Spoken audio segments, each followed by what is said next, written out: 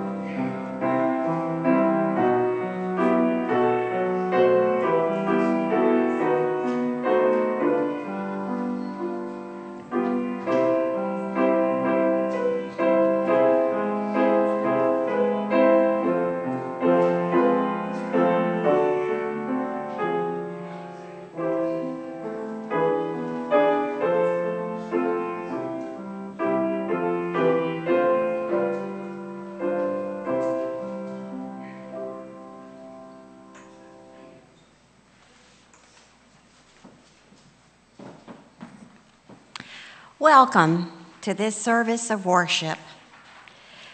We are grateful and blessed to have our pastor, Elder Wayne Gibson, to bring our message this morning. Our theme for today is the bread of life, and as you have probably already noticed, we have an assortment of different breads on our worship setting today. French bread, Italian bread, I think there's some rye bread, there's maybe some whole wheat, just all kind of breads. These breads are just as unique as you and I are. All of these breads, even though they're different in their own way and unique in their own way, they are all alike in one way. They would not be here if they had not been blessed with soil, water, air, sunshine. And we know that these elements are provided to us by our Lord and Savior, Jesus Christ. So each of these has a touch of Jesus in them. We are also unique. Each of us are a little different in our own way. But we know that we're all alike in one way. We are each created by our Lord God, the Creator. So today, in our service, we've asked 3 people to share testimonies. We've asked them to share a testimony on how has Jesus been your bread of life, and how will you commit yourself to Him. And after they share their testimonies, as a symbolism of the bread of life, they're going to take a piece of bread. And they can take from any assortment that they wish. And then, after some special music, you and I will be given the opportunity to come forth and to partake of a piece of bread. And as you do this in symbolism of Jesus, our bread of life. And then, when you finish, as you walk to your seat, silently think of your commitment that you have just made to serve Jesus, the bread of life. And so now, Marina, will you lead us in our call to worship, if you will open your bulletins.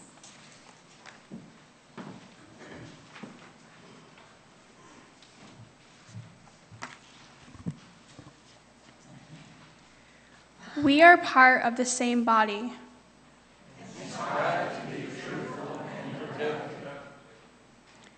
We will be honest and work hard.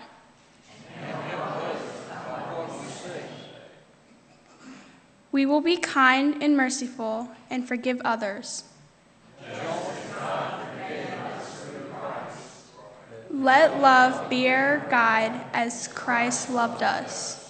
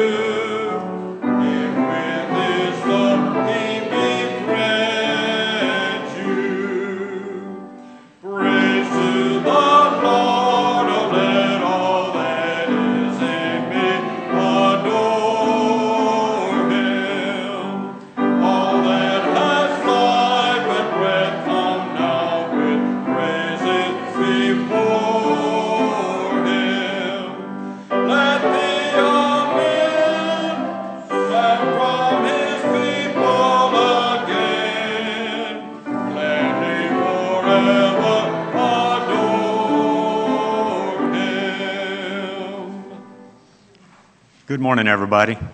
Could we bow our heads for the invocation, please? Heavenly Father, it's always a blessing and an honor to serve up with these fine people, dear God. It's a blessing to be here today. Heavenly Father, I ask, dear God, that you fill this church today with your Spirit. Fill our hearts and our minds. And I ask you, dear Lord, to be with Brother Wayne this morning as he brings the message. I ask, dear Heavenly Father, that we can use what he says today as the bread of life. I ask, dear Lord, that you be with each and every one of us through this service today so that we will feel your love. Use it today, dear God, and going forward. We ask this in Christ's name. Amen.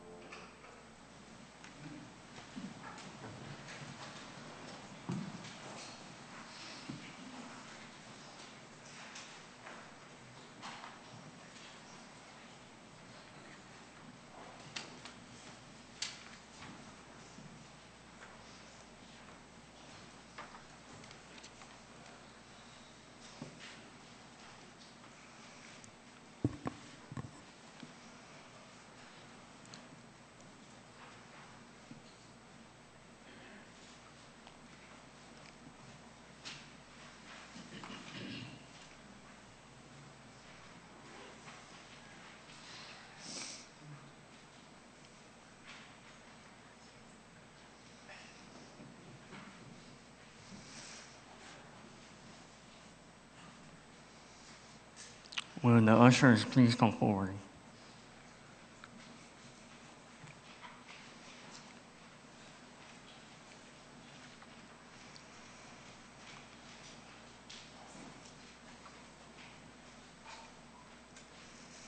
Please pray with me. God, where will your Spirit lead us today? Help us be fully awake and ready to respond. Grant us courage to risk something new and become a blessing of your love and peace. In your name we pray. Amen.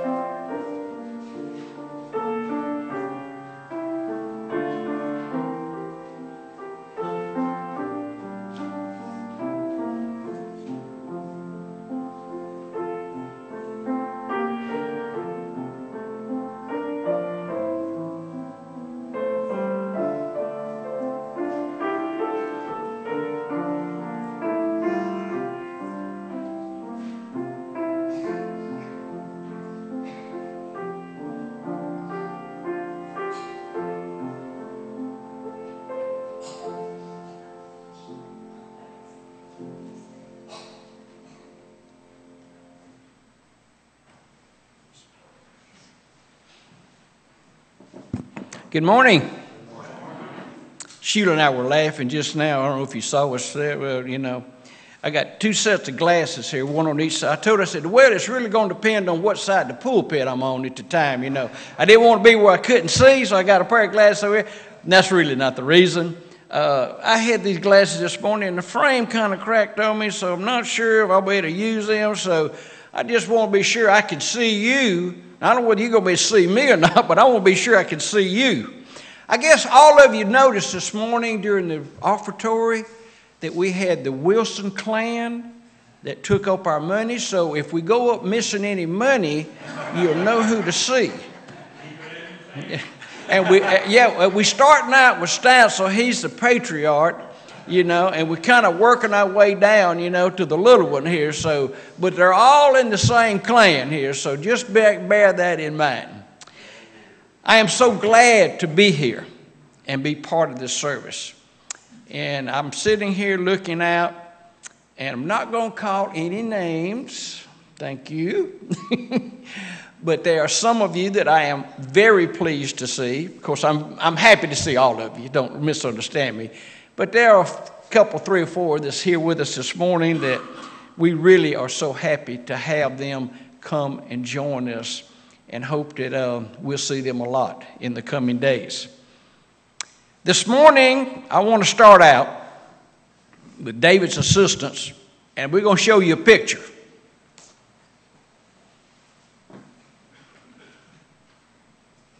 I think most of us recognize that, but the question I want to pose to you as you look at that picture is, who is this Jesus? Now, you may sit there and think that's a pretty odd, silly question for me to be asking, considering the people that are sitting before me, mainly you, members of the church, friends of the church, believers in Christ, and all those kind of things. But it's a question that has been asked for hundreds of years. And we as Christians attempt to answer that question. Now, we know that this picture depicts Jesus in a different way maybe than we usually see him. He's laughing. He's having a good time. He's sharing with a bunch of young people. And if you look at that picture, then you get the impression that he's just another guy. He is doing pretty much what you and I would probably be doing if we were sitting with a bunch of kids and one of them on his knee and all. And so he's just enjoying being who he is. But we know Jesus in a different light. We believe that this Jesus is the Son of God. He was born as a baby to a virgin mother named Mary in a stable that was for animals to reside in. He was laid on a manger of straw in a little town in Judea called Bethlehem. We know that as he entered into his life that he performed many miracles of healing. He made the lame and crippled to walk. He restored the sight to those that were blind. He healed the lepers. He even restored life to some that were dead. He performed miracles, and John referred to some last week in his remarks. He fed 5,000 people with 2 fishes and 5 loaves of bread. He calmed the tempest on the Sea of Galilee and walked on water. And finally, he was accused by the religious leaders of that time and judged by a Roman governor and sentenced to die by crucifixion on a cross. And 3 days later, He rose from that tomb. And we believe that He lives today. Now that is just a short, concise synopsis of who this person that we call Jesus Christ is. But I want to pose the question, is that who Jesus is to you? Now we know all those things about Him, but is that really who Jesus is to you? So the question is, who is this Jesus? David, if you will, take that picture down. Before the coming of Christ, a long time before the coming of Christ, Moses was chosen by God to lead the children of Israel. And Moses wanted to know, who is this God that the Hebrews are so wrapped up in and worship and think so much of? Who is this God? And so we know in the book of Exodus, recounting some of the events of Moses' life, that he saw that burning bush. And we all know that from the Ten Commandments and how that was portrayed. A bush that was on fire, that was not being consumed. And he went to that bush and heard that voice and told him that he was on holy ground.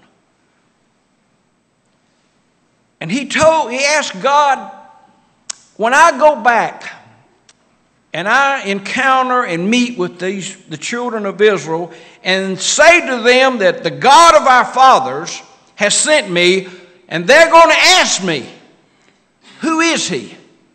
What is His name? What shall I say? And we know from the scriptures there that God simply said, I am that I am. Say to the children of Israel that I am has sent me. So when God sent Jesus to this earth to give us some kind of tangible evidence, some kind of example, something that we could see and talk to and relate to, when He sent Jesus, surely it's only natural that Jesus was here to reveal God in the flesh. And so when He tried to explain to those that He encountered who He was, it's only natural that He would use the term, I am.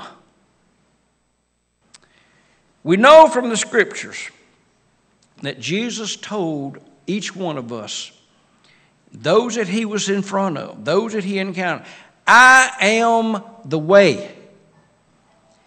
I am the truth. I am the life. I am the good shepherd. I am the light. I am the door. I am the gateway. I am the Lamb of God. I am the Messiah. I am the Son of the Most High God. I am, I am, I am. So with all of these I am, and all of these different connotations that Jesus gave us as to who He was, the question still is, who is this Jesus? John referred to a scripture that I'm going to read to you, and hopefully these glasses will stay on me. It's from the 6th chapter. And when I say John, I'm speaking of John Parker.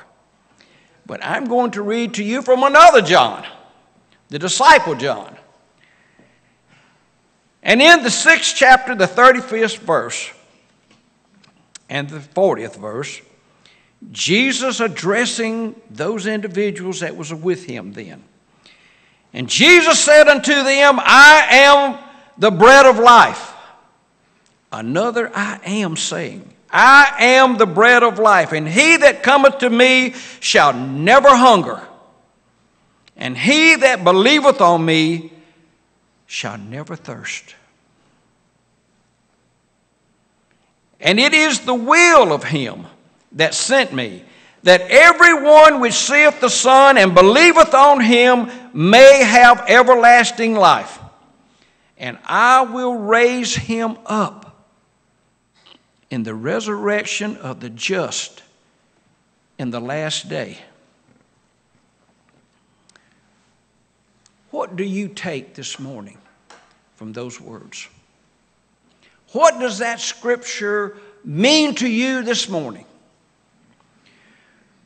Well, I think it's pretty obvious, and Jesus is not a loaf of bread. He's not one of these loaves that we have before you this morning. But yet he says, I am the bread of life. So those words have to have some kind of meaning for us. So in many ways, Jesus is bread. He is bread. You know that we know that to the Jewish people, bread was a symbol of life, nourishment. But it must be eaten. It doesn't matter how good bread is. It doesn't matter how much nourishment that it will provide. It doesn't matter how good it smells when it's first baked. And any of you that's been in Atlanta Bread or any of those bakeries or those places that bake bread, you know what that smells like. You know how good that bread smells. But it doesn't matter until you take that bread and you eat it, and that it becomes part of us. Until we consume that bread, it does us no good. All the things we might know about it does us no good. So I suggest that in a like manner, that Jesus is our bread. There's a sophisticated semblance between encountering and experiencing Jesus and experiencing eating bread. You see, if we really truly experience Jesus in our life, if he really is the Messiah, if he really is the Son of God, if he really is all those things that he says I am, then experiencing him is just like experiencing that nourishment that we get from a loaf of bread.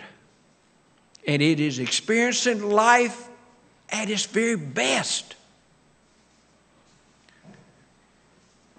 Life is like savoring that special loaf that has been freshly baked for each one of us.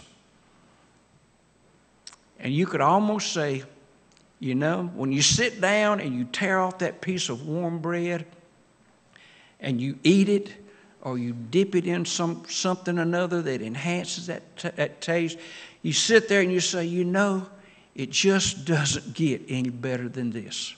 And I've been there, I know. It just doesn't get any better than this. The one thing that I believe, brothers and sisters, is that when we take Jesus into our life, just like we take that loaf of bread, just as when we consume that loaf of bread, if we're experiencing Jesus in that like manner, I believe without any doubt that we can never be the same. You see, Jesus never leaves us the same. And I would also suggest to you this morning that if you are the same, if you're the same person and you think the same and you act the same and you live the same, I have to suggest that you have not truly experienced Jesus in your life. God sent Jesus into this world, that the world, you and I, we're the world, that through Christ that we might be saved. Jesus said, no man, no woman, no child, no person, no one comes unto the Father except by me. And that pretty much doesn't leave too many options. I am convinced that God sent Jesus to show us the plan. That was God's purpose. Jesus did a lot of things. And he shared a lot of things. And he performed a lot of miracles. And he did a lot of things when he was on this earth, when he walked among men as flesh and blood. But that was not the reason he came. God sent Jesus to show us the plan. The plan for salvation. And make no mistake, brothers and sisters, there's no other plan. There's only one plan. Jesus said, I am the way. There is no other way.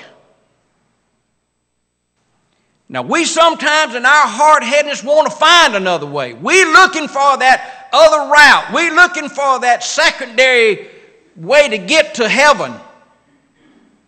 But there is no other way. There is no other plan that we can follow. And I think we know that if we choose the plan of Jesus, which was God's plan, that God is bound by his promises. All the things that God promised for you and I, he's bound by those promises if we follow the plan of Jesus. That's all we have to do. But if we choose the other way, if we choose our way, if we choose the way of the world, if we choose some other way that we think is going to get us to the pearly gates, I promise you that we have no promise. Nothing God promised us holds true. Nothing. He's only bound if we choose the plan that he sent his Son to institute and to show us. John says in the 44th verse of chapter 6, no man cometh unto me except he doeth the will of my Father who has sent me. Do the will of my Father who has sent me. And this is the will of him who has sent me, that ye receive the Son. For the Father beareth record of him, and he who receiveth the testimony and doeth the will of him who sent me, I will raise him up in the resurrection of the just. Twice Jesus has referred to that resurrection. Twice he has told us he will raise us up in that resurrection if we choose his way, his plan.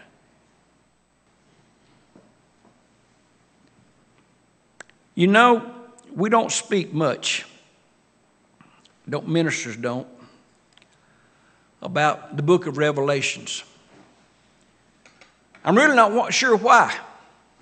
Except for the fact that in that book, there are many things that are recorded there that God wanted us to know. But a lot of them are not fun times.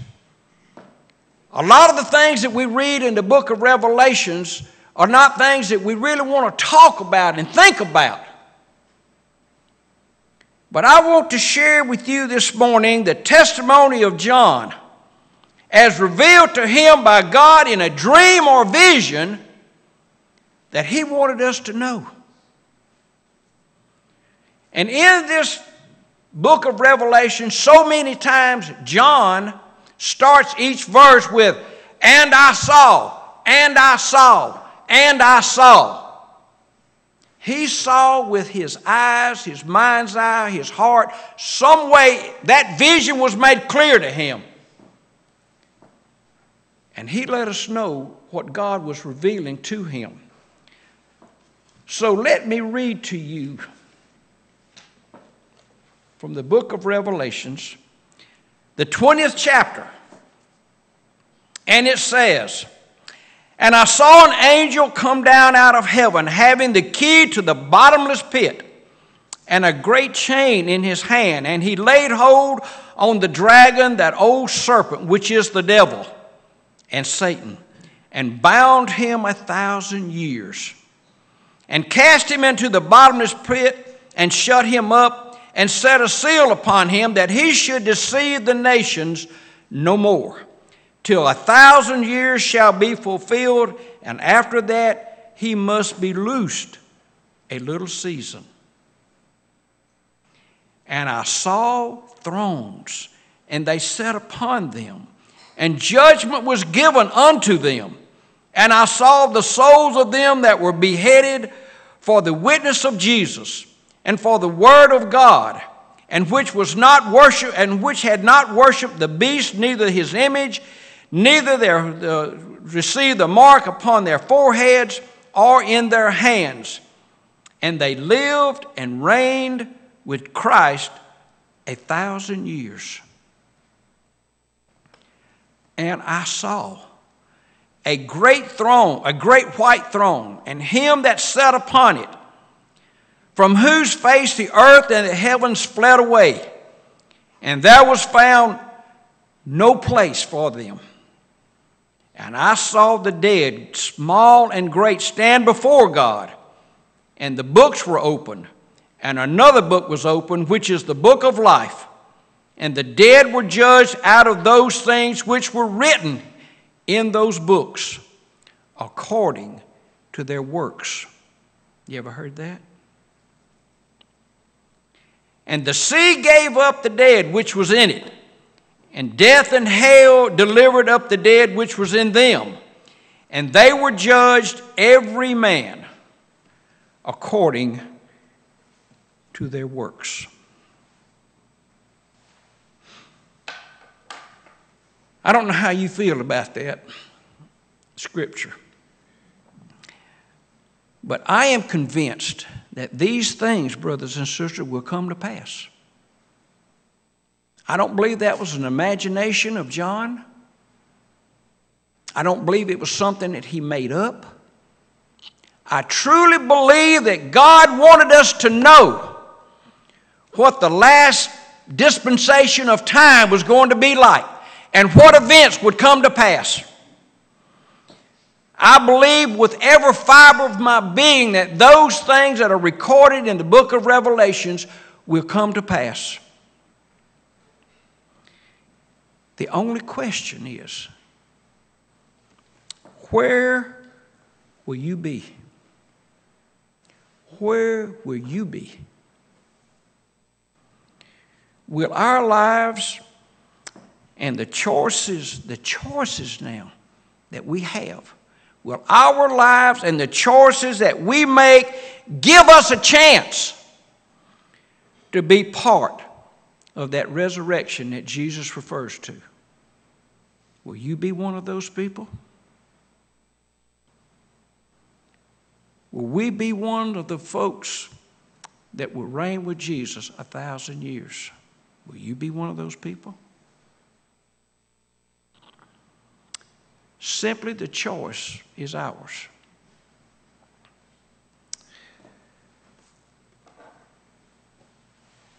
Verse 47 and 48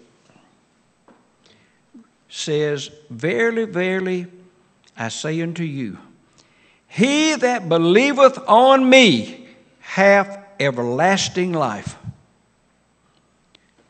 I am that bread of life. My question to you this morning, brothers and sisters, is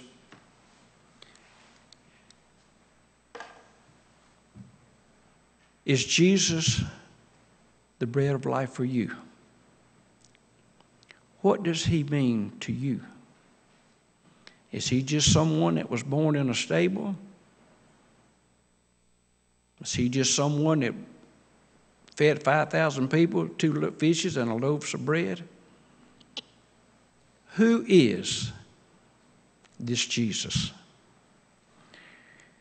We've invited 3 individuals to share testimonies with us this morning. And I hope that I wish we had everyone that could stand up and bear their testimony this morning about who the Christ is to them. Is he that living bread? And if not, why is he not? But we hope that 3 individuals here will share it with you this morning. And we're going to invite John, if he will, to be the first to come forward and share his testimony about Jesus being the bread of life.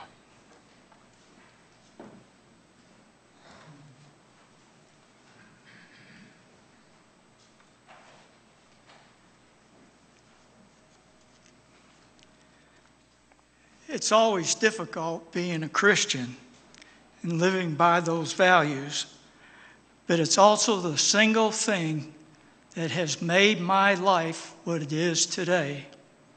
Without Christ, I don't know that I could have dealt with the highs and lows of life. I find myself, when I do not focus on God and on Jesus Christ, seeking that bread of grace, that ever-forgiving Lord. The bread of life is what I believe in, and it is who I am today. In a few moments, we will leave this place and go our separate ways, most of us to a meal. Most likely the meal will include some type of bread. Can I suggest something? As you are eating, take that bread you have and think about Jesus and what he is in your life, the bread of life. Let's ask ourselves, have we consumed Jesus Christ into our life? Have we come to him to do and believe in him? Have we surrendered our lives to him? If we have made Jesus Christ our bread of life, then take the bread, worship him, and thank him that he has promised to be with you, to meet your needs, and to be with you always to satisfy your hunger and thirst. My favorite bread today is the bread of hope. If I take the letters HOPE, H-O-P-E, I offer these words of thought. Hope offers peace everlasting.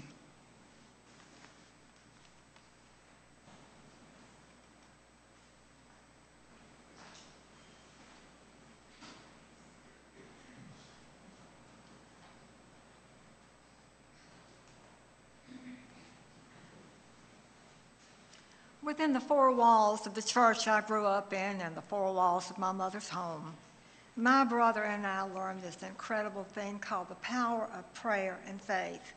And it was never more needed than in the summer of 1981 when our mother was diagnosed with a very aggressive form of bone cancer. This cruel disease took its toll as the months came and went, and the morphine never lasted 4 hours. So needless to say, there were days that we were very distraught. But it never failed. It looked like when we were having a terrible day, the doorbell would ring, and there stood the minister from her church. She attended the Presbyterian church. And sometimes it was the minister from this congregation and members.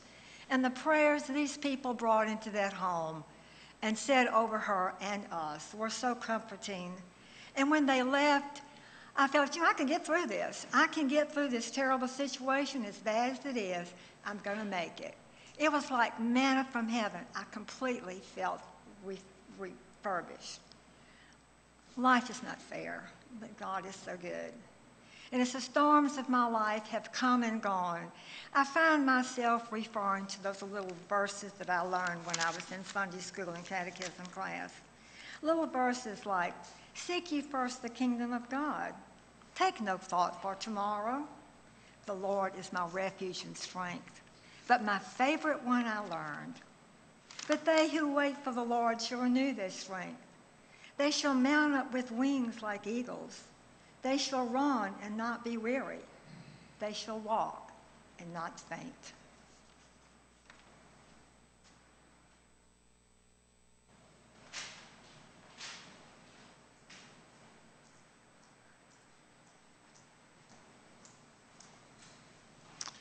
This past Tuesday was my mother's birthday, better known to everybody here as Peggy. And you can imagine, as that day was filled with a mixture of sadness and joy, as I reflected on my parents. My parents always made it easy for me to accept Christ's bread of life by the examples they led in their lives. Whenever there were challenges in our life, my parents always said the same thing. They said, "Pray about it and go to church." My mother would sit every morning out in her swing, and that's where she loved to pray. After I graduated from Auburn, I really didn't want to leave Mobile. And one day after church, standing right up here, I talked with Robert Farnell, and he suggested that I contact a company called QMS. I asked him, "What did QMS do?" And he says, "Well, I don't know." And I said, "Well, how do you know about QMS?" And he said, "Well, I'm the CFO there." And I asked him, "Well, that's pretty odd." He says, "I can't figure it out." And so at any rate, that led to a tremendous career for me, and where I very much cherish that. Spring forward to today, and we're sort of doing the same thing for Trey. As many of you know, Trey has been a missionary for the homeless in Denver for 2 years, and after that he was discerning to enter a brotherhood that would be, for the rest of his life. And ultimately, his day job is a solar engineer in Denver, and after prayer and consideration, he's moving back to Mobile, where he is dating a young lady that he met in second grade. And so we're now in search of a job, of course, in this area. Well, I'm thankful beyond words for the bread of life, and I pray that, like my parents, I will be a blessing to my family and to others.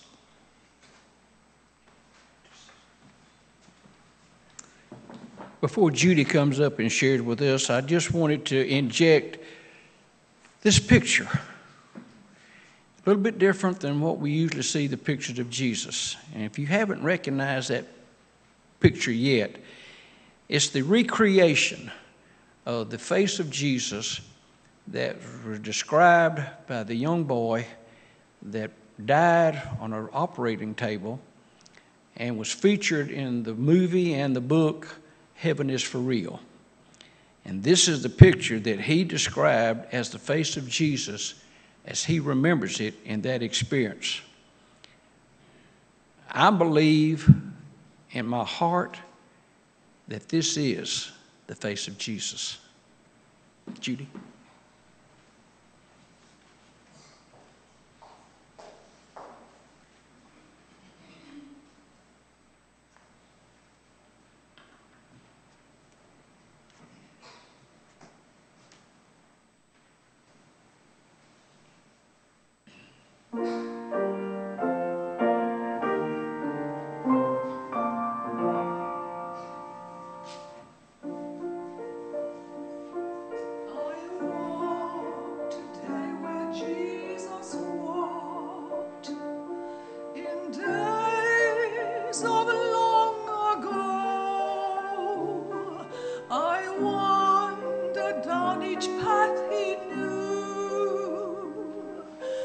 Reverent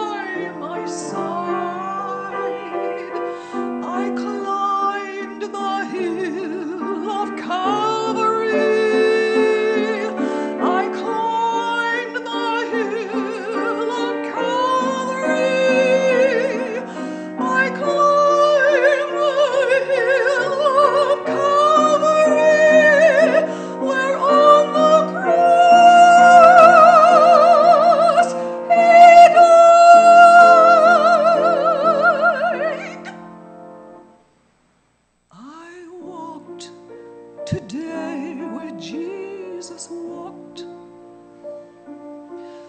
and felt him more close